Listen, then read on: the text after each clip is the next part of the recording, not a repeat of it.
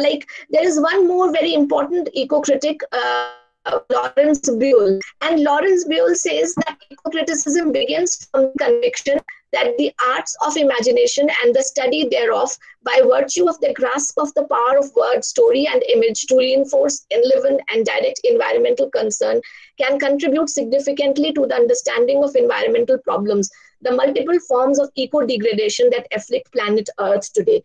So that is what I was speaking about, that how literature has the power of the word, and how through that, through those images, through those very touching human tales of survival, it can bring about these issues and can bring about these environmental issues to the forefront. And if we talk about the beginnings of eco-criticism, the two very important, who have been referred to in the previous slide also, the two very important writers, that is Cheryl Glotfelty and Lawrence Buell. They contributed very important works. Cheryl Glotfelty's The Eco-Criticism Reader, and Lawrence Buell's The Environmental Imagination, Thorough Nature Writing and Formation of American Culture. So you will see that how eco-criticism has come to be this is a sort of an umbrella term, and which is known in the world by different other names also. Some people refer it as environmental humanities, some as green studies and eco-poetics. And so all of these terms are related terms in a way. And if we go into the etymology of this word, it has been the word ecology, it has been derived from the Greek words oikos and logos, meaning knowledge of the household sciences. Likewise, eco-criticism, you can also see it has been derived from the words oikos and kritis.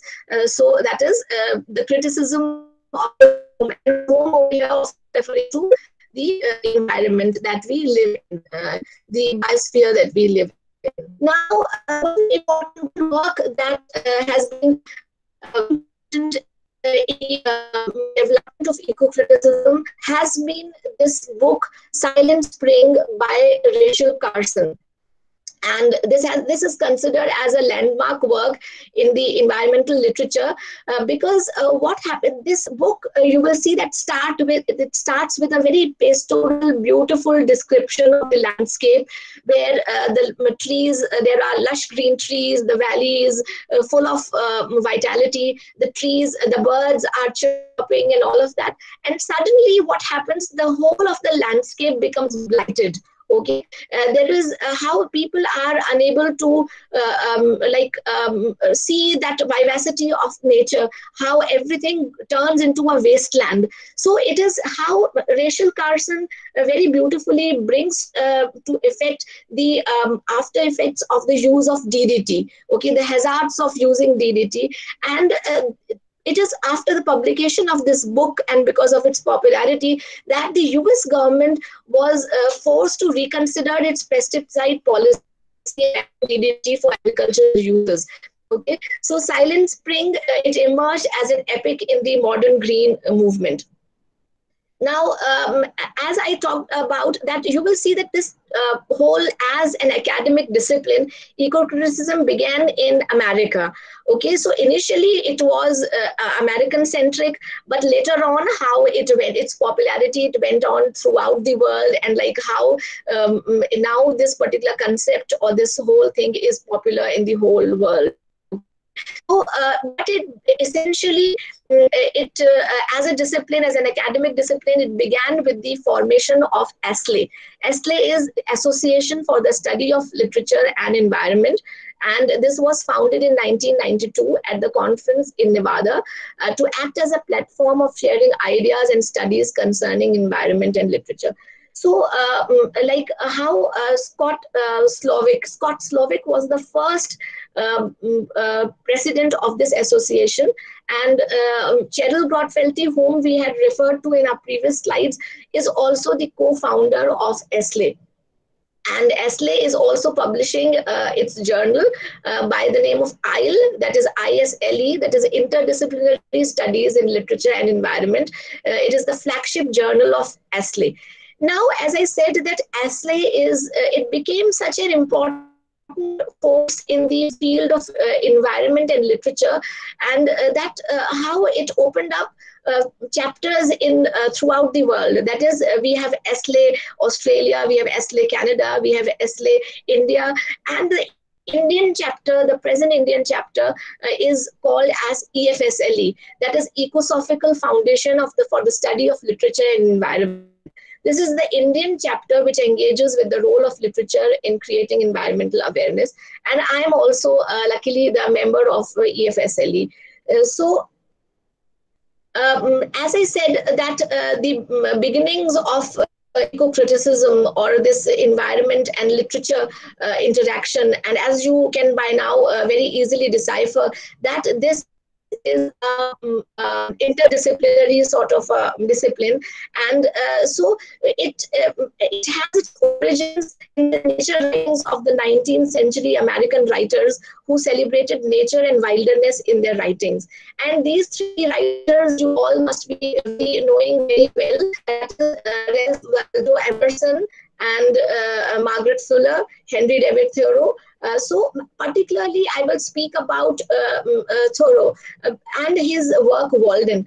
This work he composed, he had written after he had stayed for 2 years in near the Walden Pond. So it is about his dealings with the wilderness, about nature, and how he is of the view that how human beings should live in harmony with nature.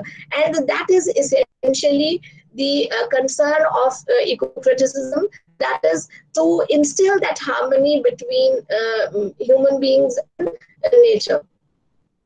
Now, we have been till now talking about the American beginnings or the American leanings of eco-criticism, but such studies or such disciplines were also developing in England also. And in England, this particular branch of studies, it started with as green studies, okay?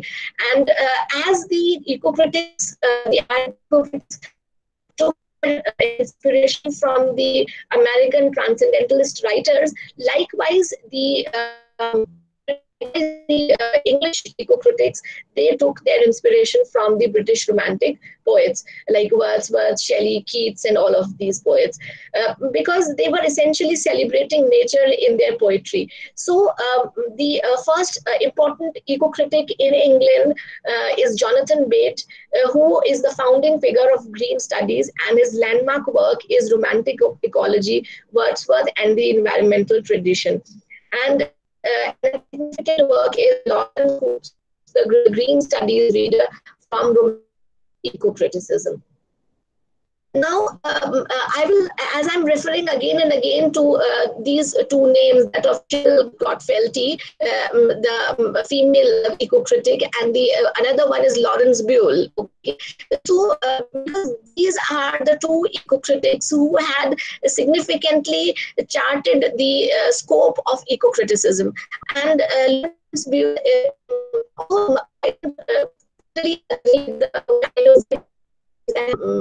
by Lawrence Buell, but this is what he speaks of in the book The Future of Environmental Criticism, wherein he talks about 2 days of criticism. The first, as we have already discussed, is what is focused on nature and the writings of and the wilderness fiction. For example, initially they essentially focused on the transcendentalist writers, and that is how they are essentially, these eco-critics are focusing on those writers who are celebrating nature. And the second wave of eco-critics is dealing with complex manifestations of environmental issues like environmental justice. Now, when we talk about environmental justice, actually this particular phrase, environmental justice, becomes very important in today's scenario, because what we find is that the imperialistic powers and the rich people and the developing nations, or rather the developed nations, they are the ones who have exploited the environment the most. But what happens is it is the poor people, it is the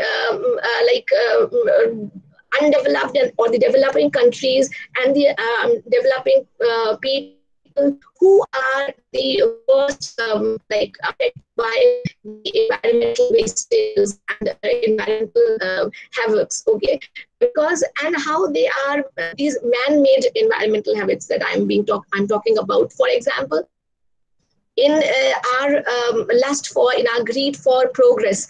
And today, as we see that ours is a society, and particularly the Western people, how they are talking about and development, wherein they are clearing forests, okay, and they are using chemicals to maybe to accelerate the growth of the crops.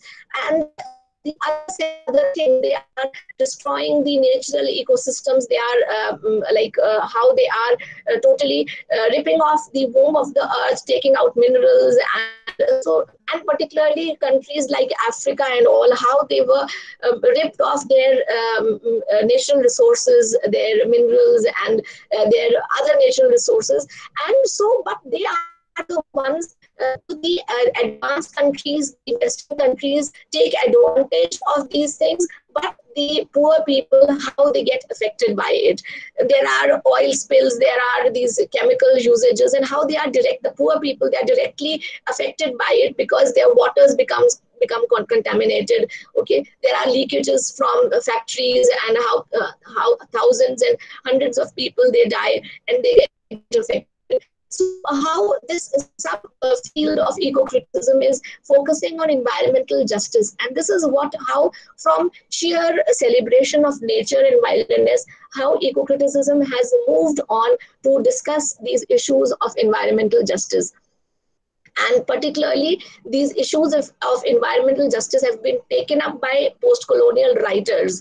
And because post-colonialism, as you already are aware of, how colonizers have exploited the native people. So post-colonial eco-criticism is dealing with that, not only the people that have got affected by the process of colonization, but how the native ecosystems have also been affected by the process of colonization. So this is what they are dealing with. Then we have this very important writer by the name Rob Nixon. And Rob Nixon, in his book Slow Violence and the Environmentalism of the Poor, he bringing to light environmental issues which are otherwise not easily perceptible. And and this is a quote from his book. He writes, "In a world permeated by yet unseen or imperceptible violence, imaginative writings can help make the unapparent appear, making it accessible and tangible by humanizing drawn-out threats inaccessible to the senses. Writing can challenge perceptual habits that downplay damage, show violence in it, and bring into imaginative focus apprehensions that elude sensory corroboration." Okay. Nixon is establishing the importance by the writers, and how the writings can actually challenge this whole effect of slow violence. Because what happens is, when slowly and gradually, because of the toxic gases or because of the seepages of these chemicals into water, this is not immediately perceptible. For example, if there is an earthquake, or if there is some other fire or something, what happens? These damages are brought about on the horizon. They can be seen, and they are perceptible. But this slow violence about which Rob Nixon is talking about, what happens? This is actually it is not visible in a common way, in a common sense. So it is the it is the responsibility of the writer how to make this unseen and imperceptible violence appear. That is what Rob Nixon is speaking about. Then he's also talking about the role of the writer activists that is there in this particular area. And so you will find that most of the critics, they are also environmental activists. Although I have over here given only three names, but if you just search on the Google, you will find all the important novelists or writers who are writing, or the eco critics. They are essentially also environmental activists, and that is their activism which has led to for them to write these books. Also, even for example, if you take such a writer like Margaret Atwood, the Canadian novelist, she's an environmental activist, and she is, of course, in all her novels, she is talking about the importance of nature, and in some of her novels, she's also talking about the apocalyptic vision, how the world, because these are the things these writers are engaging in order to hide this particular crisis that we are facing. And so we have one such writer, Weaver, and we have Arundhati Roy. So Karen Weaver is a Nigerian writer and he fought for the rights of Omi people who suffered environmental degradation of their lands due to the petroleum emission. So how these Omi people, companies like what they are doing, they are carrying out, taking out these oil and all of that, and there is this spillage of oil, and how it is slowly, and he calls it as a sort of a genocide, because it is eradicating the whole of this, people, this tribe of the Omi people. And because he had written and spoken about and discussed on this issue, what happened was that he was executed for environmental activism. We have a Kenyan writer, Wangari Maathai, and she is also the winner of the Nobel Peace Prize in 2004. And she is from the movement, and 2002 trees preserve forests. And her most memorable work is Unmode. It's a memoir. So there also she's talking about how even a single person can make a change, how people can get motivated, how environmental just through those activities of plantation and all of that. The moment I'm reminded of come from is also coming from this Indian scenario. You must have heard of Chipko movement, okay? And Chipko movement, the word Chipko itself is derivative of the fact that is how these women, they embraced the trees in order to preserve them, okay? So all such movements throughout the world, you will find that have been fought for in order to conserve environment. Another environmental activist is Arundhati Roy. You must have all known about her novel God of Small Things, but over here I am not focusing on God of Small Things, but rather her work as justice. This is a prose writing, and she over here in this she is talking about how sort of environmental disaster can come because of the use of nuclear weapons, and how the entire humanity, entire civilization can get erased if we do this. And she calls this as a great foolish act to do on the part of country or any government, okay? And besides that, Roy has been very vocal.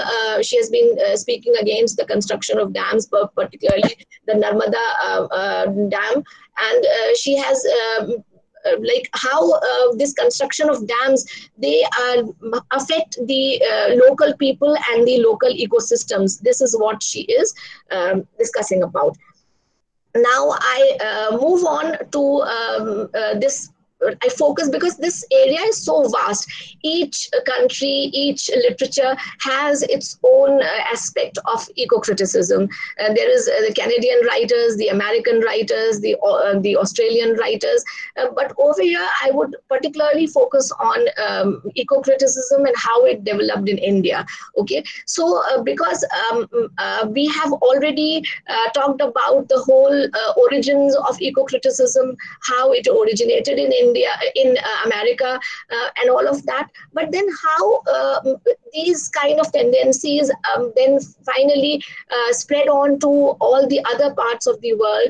And if we particularly talk about the Indian scenario, so although in India there have been, and if we talk about the Indian English writing, there have been novelists like Raja Rao and his novel Kanthapura. Then there is R.K. Narayan, his all of these novels wherein he's discussing about the Malgudi region. So over here, these texts cannot be particularly taken as eco-critical texts, although they can be analyzed through the eco-critical lens.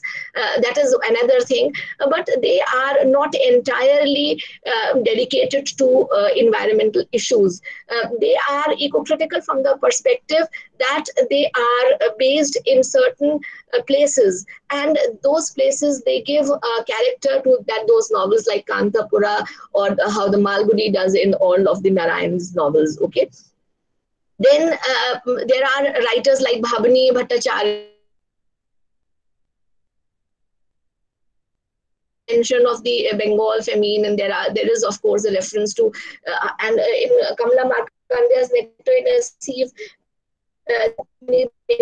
how she inclines towards gardening and maintaining her own kitchen garden and things like that. But again, these are not full-fledged eco-critical texts. Okay, and then we move on to writers like Arundhati Roy, whom I had already mentioned about the book Algebra of Infinite Justice. And then there is Mahashweta Devi. Now, Mahashweta Devi can also be called as a writer activist, because she has again been trying to not only preserve the forests but the tribals as well, because these forests are the dwelling places of these tribals, and how she is asking for and striving to preserve the natural habitat of these tribals. And particularly if you refer to her work, Pterodactyl, Puran Sahaya and Pintha, that is a significant work that is by Mahashweta Devi. Then I move on to now the most significant writers that I finally move on to are Amitav Ghosh and Sarah Joseph. Okay, because it is with the coming of these novelists like Amitav Ghosh and Sarah Joseph that eco-criticism achieved a new dimension in Indian literary scenario. And like in one of the interviews that Amitav Ghosh gave to Alessandro Vescovi, he talks about the responsibilities of the writer towards these issues. And he says, and I quote from what he had spoken, he says, I do think writers of my generation have a duty to address issues of the environment. When we look at writers of the 30s and 40s, we ask, where did you stand on fascism? In the future, they will look at us and say, where did you stand on the environment? I think this is absolutely the fundamental question of our time. Okay, so this is how Ghosh is nailing on this particular thing, that how writers have this responsibility. Being the writers, they have this duty to address to the issues of okay? And he says that if we will not do this, the future generations will ask us that what I stand on the environmental issues.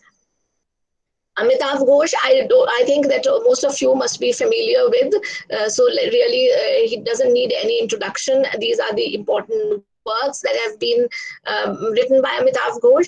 And my focus will be on The Hungry Tide. Okay, although he has written this Great Derangement also, this is one of his prose works, wherein also he is talking about that how not many great works have been written by on climate change. Okay, and this he calls as the Great Derangement. Okay, that is a total derangement of writings dealing with climate change, and this is such an important issue, and people should, and writers should take up this issue in their writings, mainstream writings. That is what he says. And so we will try to make an eco-critical reading of his novel, The Hungry Tide. And this is how I will try to show you all that how literary artists or writers, they contemplate out environmental issues in through their writings, okay, and how literature plays a role in that.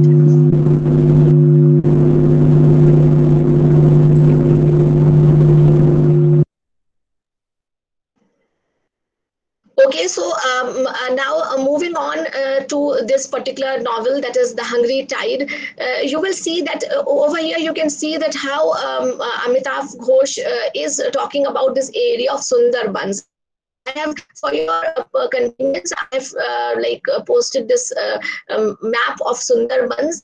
You can see how these are the islands trailing into ocean, okay, and how beautifully, if I talk about this map, not many people will take interest into this map, not many people will understand what region is this, but see the power of literature. This is how Amitav Ghosh describes this novel, and he says, the islands are the trailing threads of India's fabric, the ragged fringe of her sari, the archel that follows her, half wetted by the sea. And look at the map, okay, so you see that how beautifully a writer like Amitav Ghosh has described the Sundarbans, and he has called that as a fringed archel, okay, of the sari, and it is half wetted by the sea. It seems like that, okay. So this is the kind of the power of literature, which can evoke and which can really make you to think about the regions which you have not seen, or maybe you have not come to know about that, to know about more about that. So then, like talking about this novel is set in the backdrop of Sundarbans.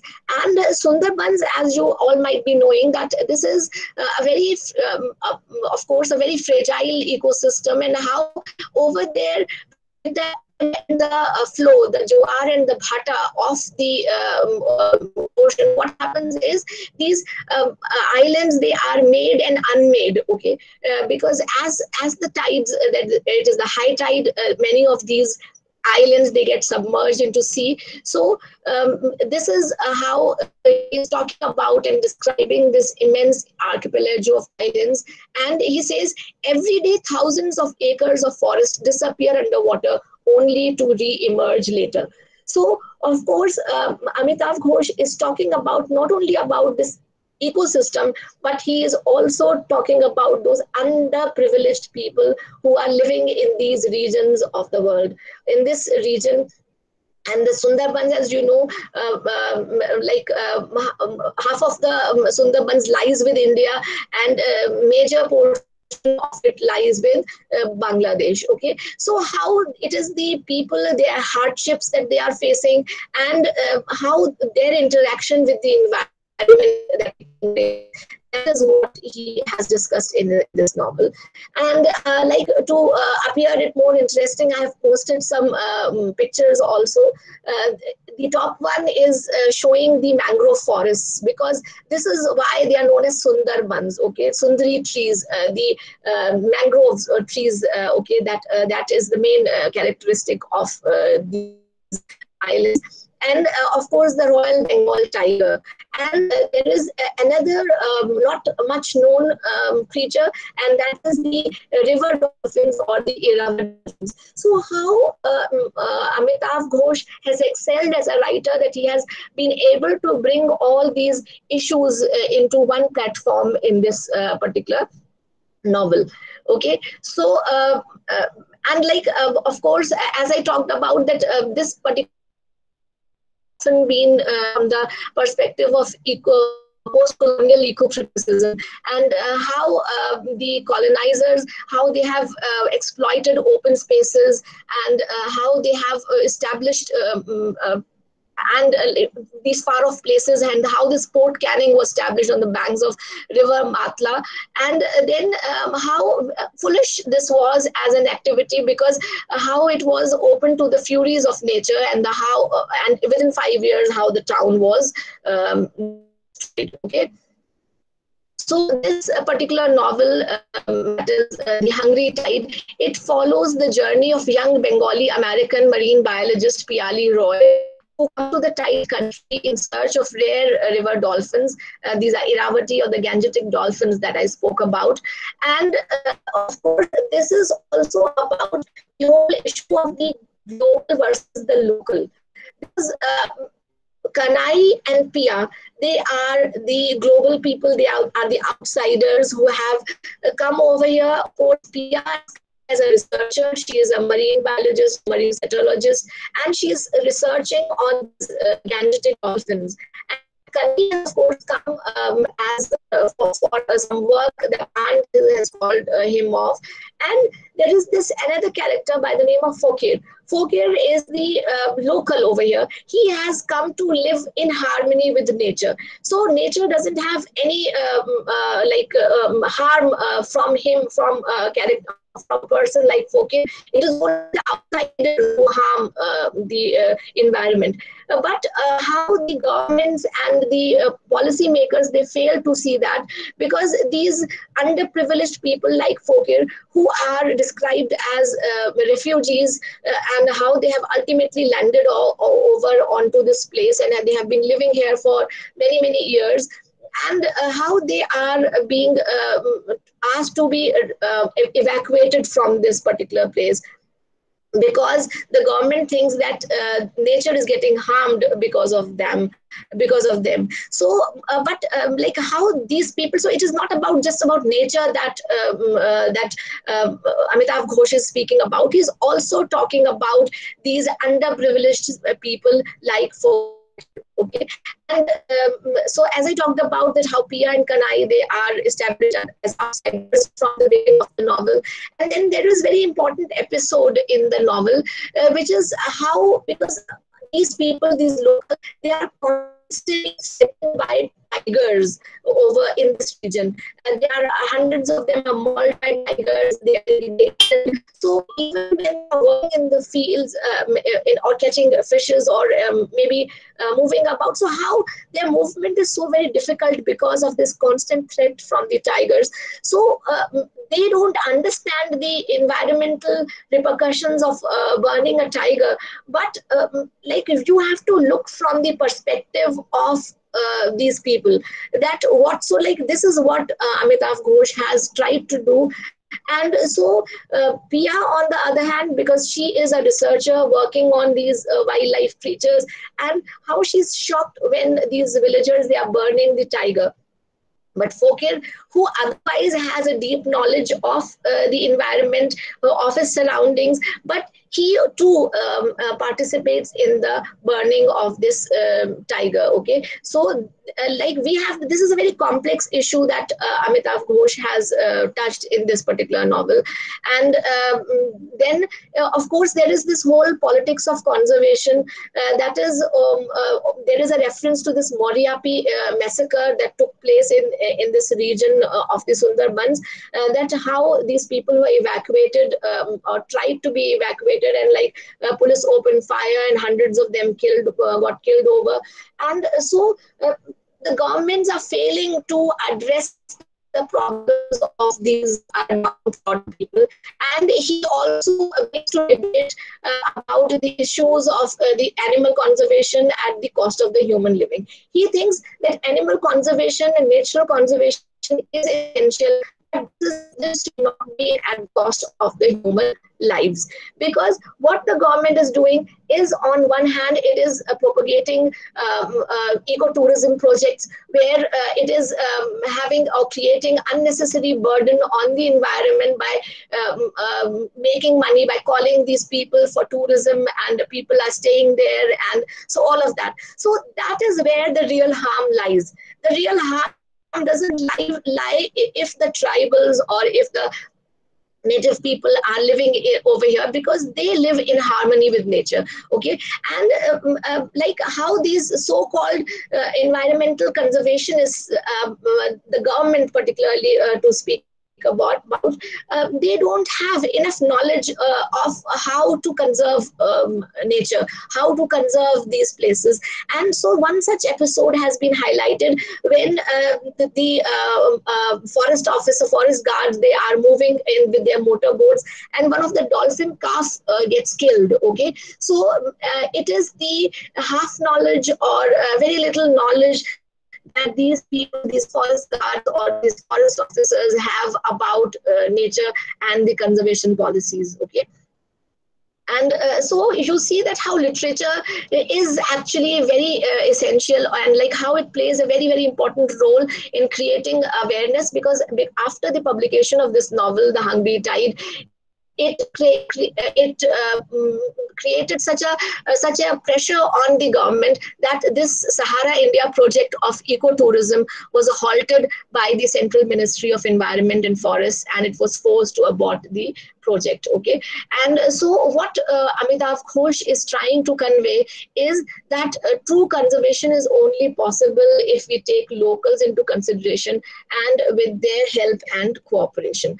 Now, I move on to another writer, that is Sarah Joseph, and her novel Gift in Green. And Sarah Joseph is, she is, as I said, that most of these writers are, she is also an environmental activist, a feminist writer from Kerala. And this particular novel has been written originally in Malayalam and has been translated from Malayalam into English by Walsan Thampu. And Valsan Tampu is a sensitive and insightful portrayal. And like you will find that this particular novel, Gift in Green, is a very sensitive and insightful portrayal of Athi. Athi is a fictional island, a very vibrant and lush green island with its fascinating flora and fauna, and with its meandering backwaters and waterways. And this peace and tranquility is challenged by consumerism, development, and modernity. So these are essentially the main things which are some way or the other leading to the environmental crisis, the consumer-ridden society of the modern times. Okay, that how we have become so consumer-ridden that we only want to have the best things for us. We don't pay attention that these products are coming to us at what cost of environment. Okay, so this is what these writers, they are trying to bring out the focus on, to make us must understand how, what cost these things are coming to us. Okay. And this particular novel is dexterously dealing with the fascinating relationship of the people with their land, and how human greed and control and exploit environment can disrupt the balance of fragile ecosystems, and the result can be disastrous. Now, I will give you a little bit idea about although I know that all of you have and you know about Kerala and how it is described as God's own country, and it lies between the Lakshadweep Sea and the Western Ghats in the southern peninsula, and it has a very unique character. And why it is so lush green? It is in the very fact that it is fed by 44 rivers and a chain of backwaters, which nourish this sunny green state. And urbanization and consumerism has polluted the land, air, and water of this particular state. Now, if we go on to this environmental issues which have been affecting Canada over a long period of time, particularly you all must be aware of or familiar with the floods that came over in 2018, and how many people died, and much property and even the landscape got affected because of that.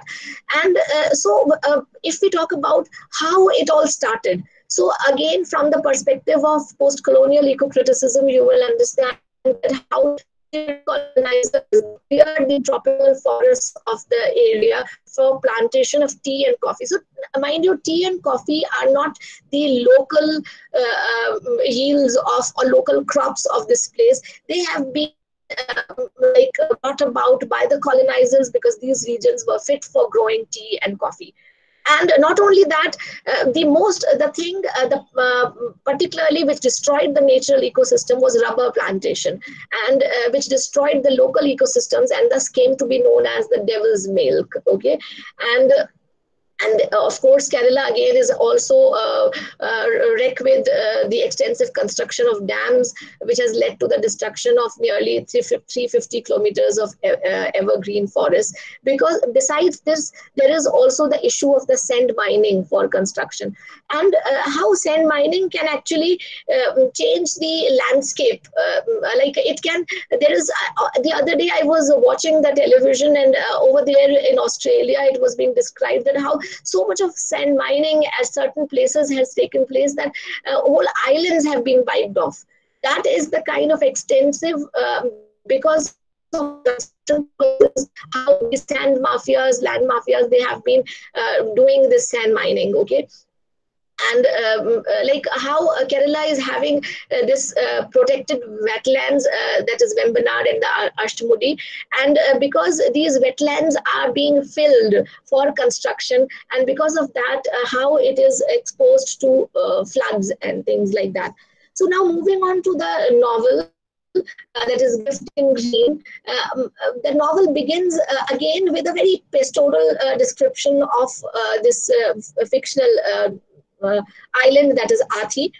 And people over here were living in harmony with nature, and nature, and particularly water, is the most significant part of nature, and how it has been often been described as life-giving. Okay.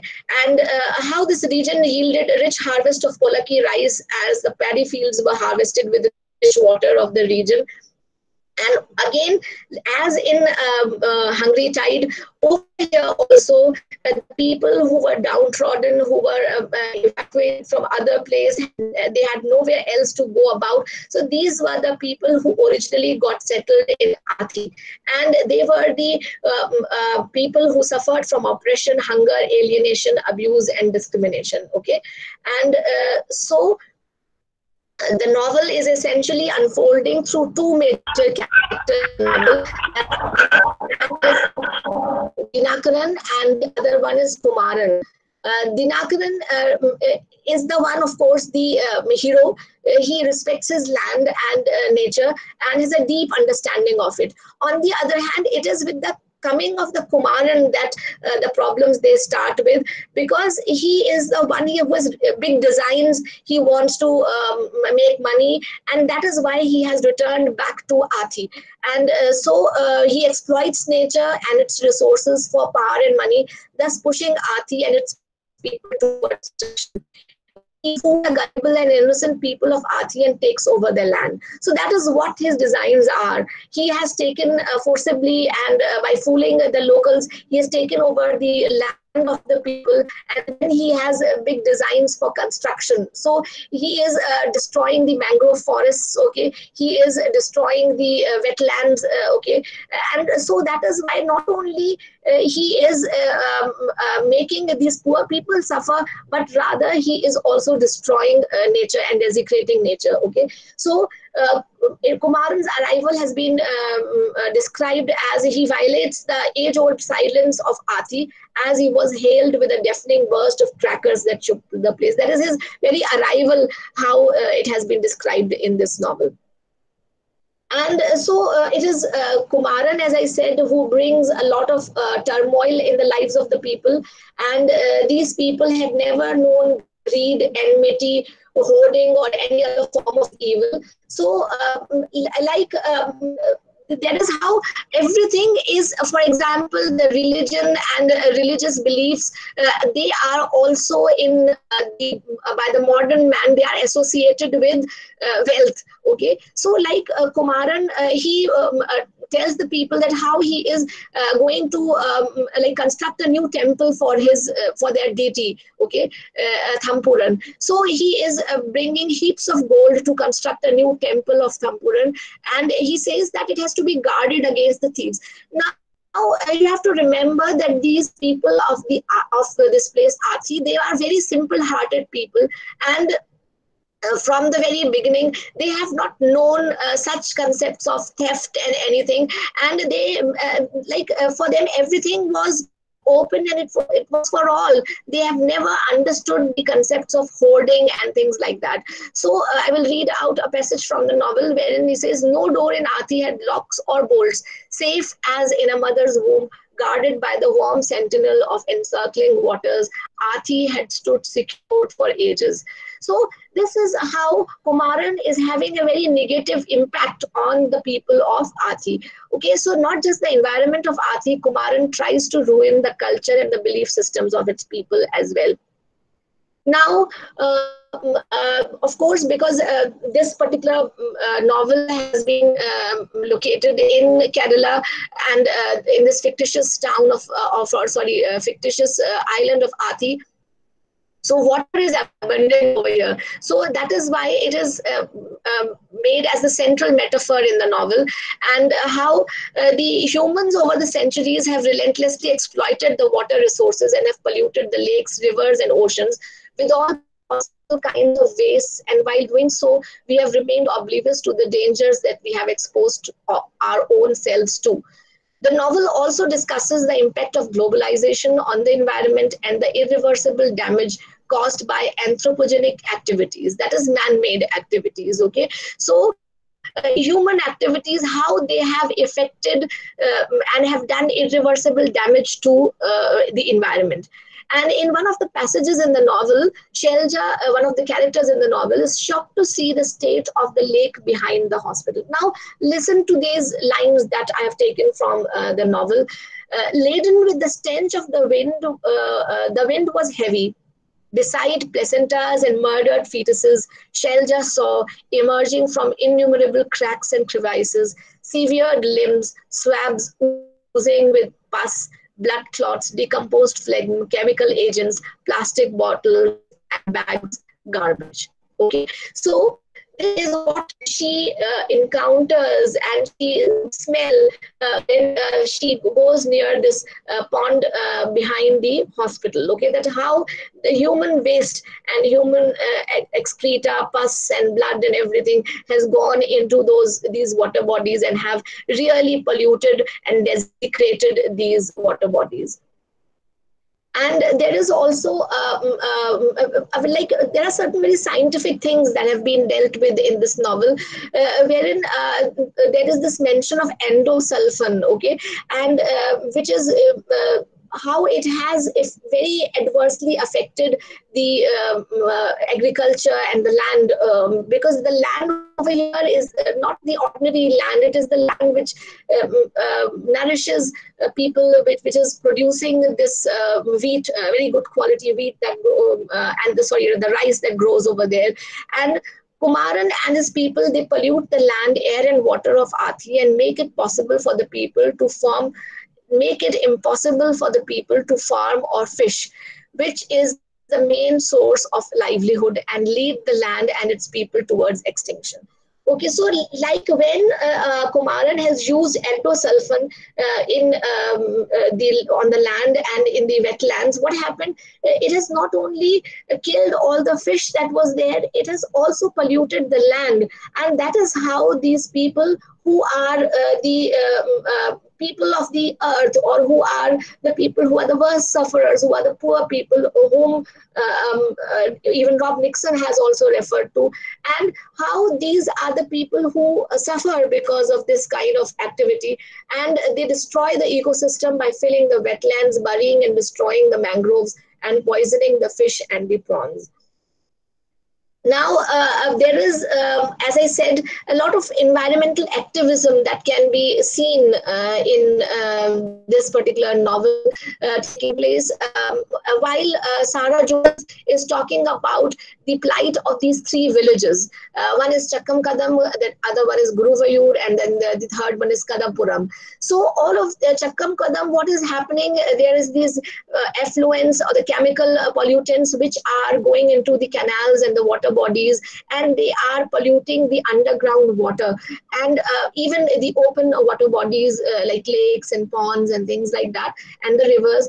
And this water, which is found in so much of abundance in Kerala, is finally like it is rendered unfit for human consumption. Okay, likewise in this particular village of Guruvayur, it is this particular place is also thousands and people are coming for pilgrimage, and so there is an inadequate facility for toilets, and that is how the human excreta is finally landing up in these water bodies, and it's polluting the land and the water, and this is ultimately giving rise to diseases. Okay, and Kadapuram has been particularly, there is this mention of the whole sand mafia thing that I was talking about. Sand mining की वजह से what happened that there is the change of the landscape. Okay, for example, a small island or maybe a structure that was there near the pond or a river or anything, what happens because of these sand mafias, continuous mining of the sand from these places, how the landscape it is affected and it gets changed.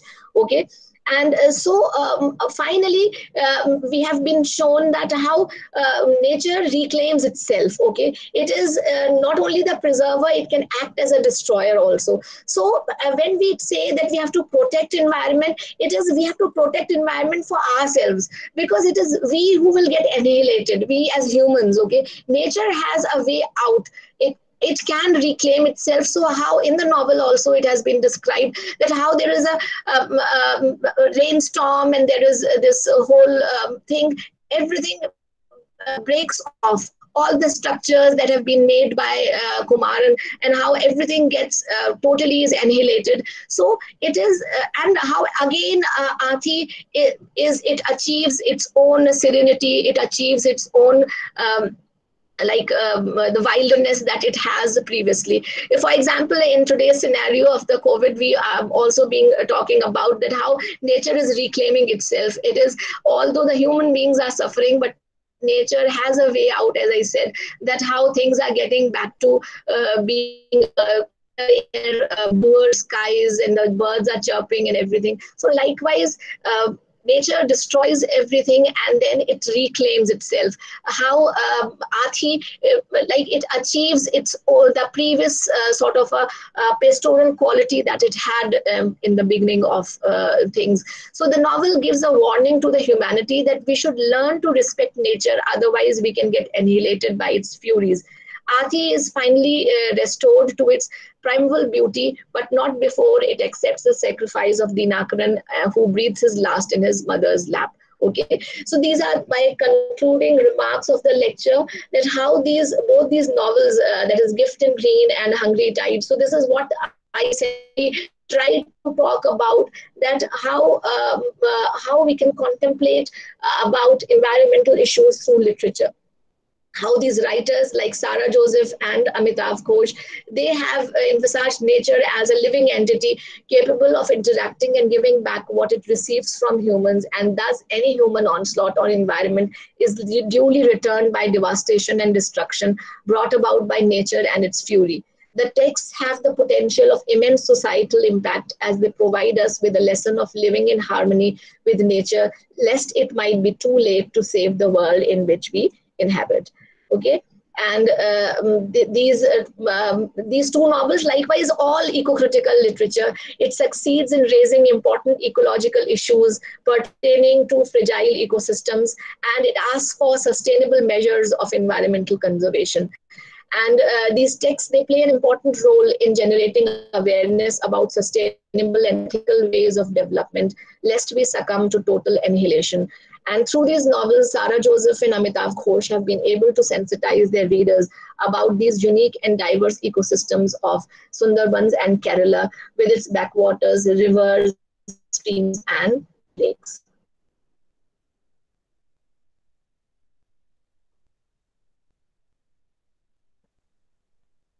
Okay, so that is all from my side.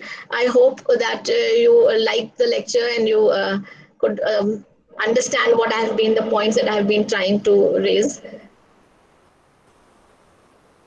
Thank you, ma'am. Thank you so much, ma'am. Thank you for Okay, enlightening welcome. with the view of eco-criticism and viewing uh, the fictions through the eco-criticism lens.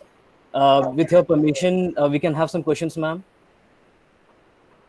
Yes, definitely. I would love to entertain your questions. Okay. Okay, okay, ma'am. Students can ask their questions. If you can unmute one by one, but please.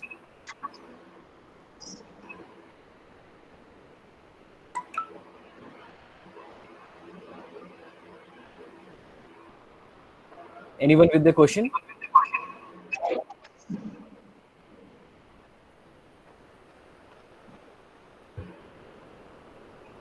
Huma, Yes. जब तक ये लोग question सोच रहे हैं, I have one observation. I don't have any question. हाँ, Since you are an expert in अच्छा अच्छा. eco-criticism, this is Yahya here. So since you are an expert in हाँ, eco-criticism, I can see you. Yes.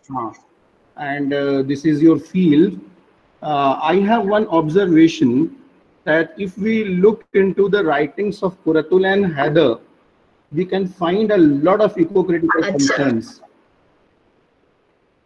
Yes. Acha, Yes. okay. Although I have read some of the novels of Quratul and Haider, Aag Ka Darya, I used to teach River of Fire, and then there is this Fireflies in the Mist, but I don't know why it didn't cross my mind. So it's an enlightening observation. I appreciate that. Yeah. Yeah, बिल्कुल. हाँ, बताएं, आगे बताएं. when I was talking about this, Fireflies in the Mind was in my mind because Okay. if you look at that novel Fireflies in the Mind, तो उसमें you can Mist. find a lot of eco-critical aspects. More especially अच्छा. when the time the hero and the heroines are in the Sundarban region, and they met all अच्छा, those हाँ, yes. Sundarban people, the people residing in the Sundarban हाँ, area, their hardships, the way they were facing their life, the way they were collecting their foods. So there is a lot of concern, environmental concern there in that novel. Apart from that, there are a few short stories by Kuratullah and Heather, for example, titled as Photographer something. There are a few stories. There which one? Pardon? Photographer. There is one अच्छा, novelet okay. Raftar. So all अच्छा. these novels and short stories have a lot of environmental concerns in those writings. Okay very nice. Okay, बहुत अच्छा आपने ये बताया. कम से कम हाँ. नहीं, मैं फिर इसको देखूंगी बिल्कुल definitely. And I can really like appreciate this observation. और जब आप बता रहे हैं कि सुंदरबंस के एरिया में जो हीरोइन एंड वो दिखाते हैं, because they are actually freedom fighters and how they are secretly meeting at that place, this is what you are referring to, and how she comes over to observe those the travails and the hardships faced by the people who are living in the Sundarban areas. And the stories that you are talking about, I have not read those. I will definitely like refer to those, and I will try to like write down maybe something on that. Thank you so much. You are most welcome, Yahya. It was a pleasure by way of this lecture to come to see you after a long time. And thanks a lot for giving me this opportunity to interact with you all. And और कोई questions किसी को पूछना? Saket, there is some question perhaps. Shahbaz wants to ask something. Shahbaz, if you can unmute and ask. Okay. And question. It should be the question, not a review, please. Shahbaz.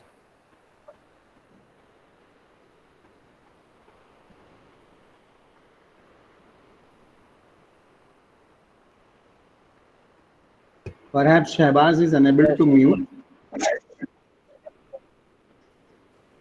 हाँ, वो unmute नहीं करा है शायद उनको. He is unable to hear us, or perhaps he is having problem in unmuting or something. Okay, he's coming. He's using his earphone. He's coming. Okay, that's good. Good afternoon, ma'am. Very good afternoon, Shahbaz. Ma'am, Ma'am, my question is about these capitalist conglomerate. Okay. I think over the past couple of years, they have been very successful in devising a very harsh scapegoating narrative that whether to be a vegan or not to be a vegan, that by eating meat you are contributing to the climate change, and they say that this is the most what can we say? This is the cause which contributes to increase the global climate footprints. But in reality, it isn't. It's the oil companies which are at Yes, yes. 71%. Yes, With the yes. You are meat very, in yes, yes. Okay. So the have you meat, completed your question? ma'am, just give me a minute. I will conclude. Okay, okay, okay. The oil company account for 71% of the global carbon footprint emissions, while the meat industry in itself is 13%. So, are they very successful in creating this scapegoat narrative where we are just fighting each other to be or not to be a vegan, and they are successful in exploiting the environment? Or, if it is so, why aren't the climate activists attacking the big conglomerates like Shell, ExxonMobil, etc.? That's my question. Okay, okay. So, Shabazz, a very wonderful question and nice observations that you have made. So, yes, you are very right. They are trying to make a scapegoat, of course, because as I said, that I personally, as maybe if I am a sort of an environmental activist, if you say so, I also think like Amitav Ghosh that human should be given priority in any way because it is environment should be conserved but not at the cost of the human being, and like how particularly when we are focusing on the being on veganism and all of these things, there are so many other things. For example, the destruction of forests, the construction of high-rise buildings that are taking place, or these oil spills. For example, that as Cancer Roviva has also talked about this Shell company, how it was responsible for the, he calls it as a genocide that it occurs, and how people, the only people they were wiped off because of these multinational companies. And they are in a way trying to evade that and trying to focus on this particular issue of veganism. Okay, this is altogether going on to another platform, because what happens is criticism is having so many issues. There are some writers who go into other extremes. For example, there is this whole debate of ecofeminism and things like that. So I am not an extremist in that sense. Okay, so I am talking about that. Of course, human survival has to be thought of, and environment, of course, has to be taken care of. And it is, as I said, that environment will automatically take care of itself. It is we human beings who will get annihilated at the end of the day if we are not giving enough attention to the environmental issues. I hope I have answered your question. Yes, ma'am. Ma'am, just another question. Ma'am, you might be knowing of this company Monsanto, that pharmaceutical company. Really, I'm not. Okay, Ma'am, just you can give me a little bit hint. a couple of years back, Monsanto was drawn into the Geneva Convention and was charged with international crime Okay, for and how okay, they destroyed the green zone of Iraq, where the river basins of Tigris and Euphrates, they were the most the rich fertile lands for the production of wheat for over past 300 years, and they produced nearly 300 different varieties of wheat. okay, So was this a movement also led by the okay. environmentalist, or there was some other people involved in bringing Monsanto to the jury So itself? I'm actually not very familiar with this Monsanto issue, because, as I said, that these environmental issues, they can be found in each and every region, at the local levels, even within countries. Okay, so like there are hundreds of things which are going around. So this particular issue that you are talking about, I have not got across this one. Okay, so of course, like as you said, that these high that these big companies, be it pharmaceutical companies or be it these chemical companies, how they are destroying the river basins, they are destroying the turning the fertile land into wasteland, as described in Rachel Carson's book, The Silent Spring. Okay, so of course these are the things, because essentially this whole race for progress, this whole talk about that when, and particularly of course if we talk about carbon footprinting, it is the Western countries, the developed nations, who are responsible for the maximum carbon footprinting. So they have already achieved, or they have the kind of the use of oil and petroleum that they have done. India is nowhere near that. So these developing countries, they also think about it. When West is utilized so much of nature and its like the products, byproducts of that, why not the developing countries? So that is like going into a whole another level of debate. So of course, environmentalists, eco-critics particularly, they play a very important role in highlighting these issues, because what happens that many such reports, they get published in maybe scientific journals or newspapers and things like that. But literature, how can it can bring about a real change? Because through the narrative, through this evocative medium, how it is able to reach out to thousands and lakhs of people. So that is how, what my real intention is, that and many such problems, they are occurring throughout the world, and we are not aware of all of these issues. And but if they are written by a writer, what happens is that this gives an impetus to these issues, and how the people, there is a sort of an awareness that is created amongst people, and the government, they are pressurized to take action against any such people who are doing harm to the environment. Thank you, ma'am. You answered all my questions and queries. Welcome, welcome, Shabazz. Amal Kumar is asking a question, ma'am. Actually, he's asking regarding Greta Thunberg. Okay. Has she been able to put an impact on world environment? Bilkul, bilkul. And she's a teenage activist, and how she has been able to make a sort of a change in the mindset of the developed countries, particularly. Shrishti Go also. ahead with the question. Shrishti, if you can unmute and ask your question.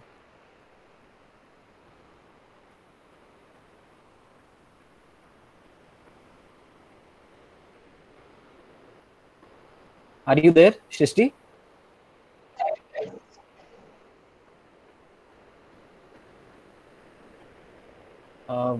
She has typed, ma'am, in the comment box. Yes, yes. Is my voice audible, ma'am? Okay, yes, you are audible, Shrishti. Go ahead. Yes, now you are audible. Yes, Shrishti, go ahead.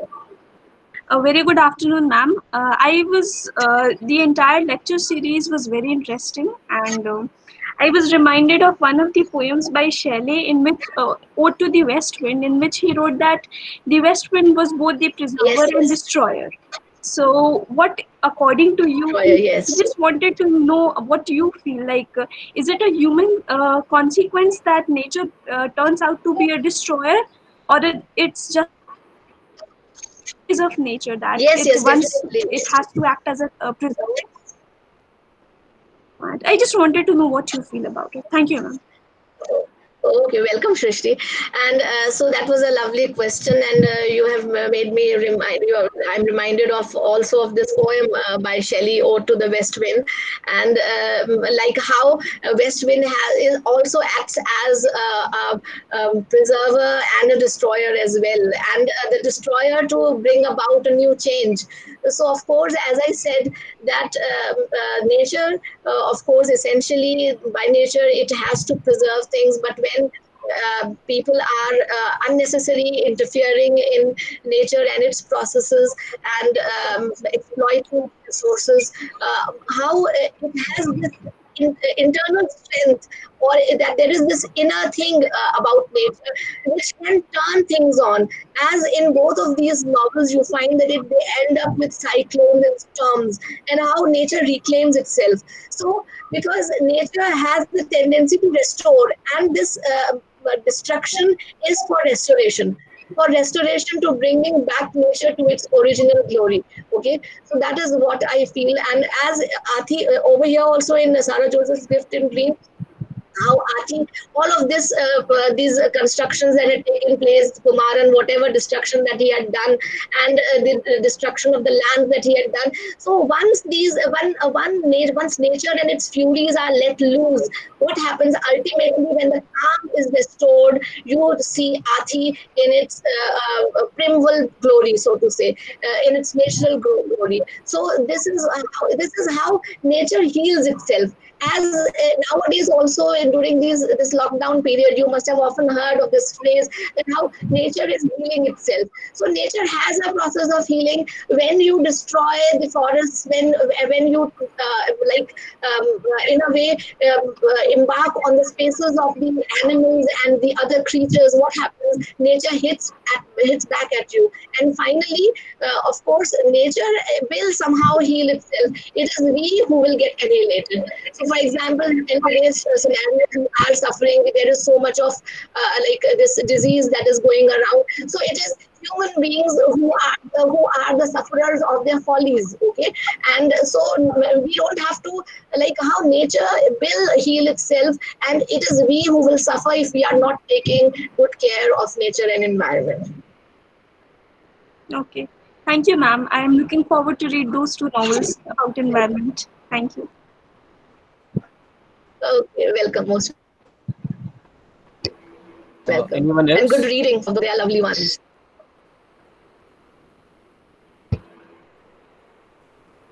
Anyone else with the question?